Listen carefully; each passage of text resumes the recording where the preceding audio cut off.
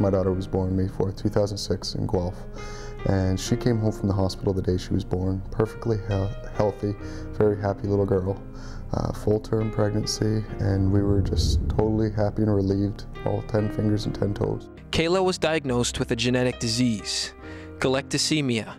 Before diagnosis, it can be incredibly serious, and most babies don't live past 10 days. We were transferred down here, I believe it was the 9th day of her life, and when we came here, we didn't know what was wrong with her. We had no idea. She had been healthy, and the doctors were totally confused. Over the next 15 days, they probably ran about 2,000 tests before they were finally able to come up with the diagnosis. Because this family is from Guelph, they needed a place to stay while their daughter was in hospital, and a hotel was not their answer. I remember standing in the lobby, waiting while we were checking in, and just starting to cry. And then felt so awkward. Nobody there understood why we were there. They didn't know our daughter was in the hospital, sick, maybe dying.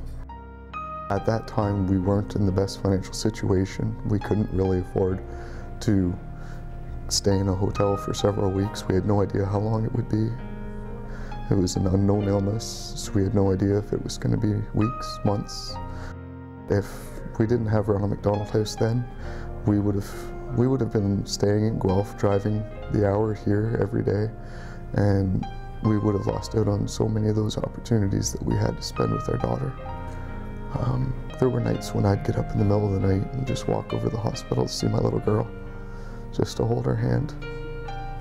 Families that stay at the Ronald McDonald House build their own communities within, because they are all going through similar struggles. We're happy to report right now she's been developing excellently. She's growing like a little weed and always smiling, very happy little girl. We're part of their Family of Friends program here. It's a monthly giving program that my wife and I have chosen because we're in a position where we can help. We help them out every month, and that helps them plan their day-to-day budget. It would mean so much to me to be able to have my name listed on one of those rooms someday.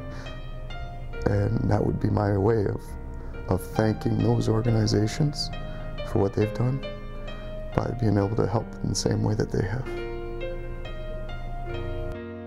Keeping the lights on, that's a phrase I've heard around here. It's literal. Keeping the lights on, paying the bills every month requires ongoing support. It's almost like they need more rooms here because this house is always full. There's always families that are in need. And keeping the lights on here, it's the most important thing. And that really takes a commitment from individuals, from families, from every organization, everybody. They need help here. We're also so grateful for those that do.